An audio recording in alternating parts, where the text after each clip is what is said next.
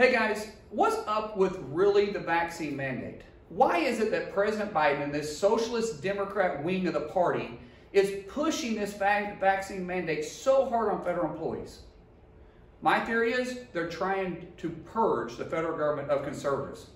Roughly 20% of the federal workforce, including our men and women in uniform every single day that's defending our freedoms, are making a decision not to get the vaccine. And the majority of them are conservatives.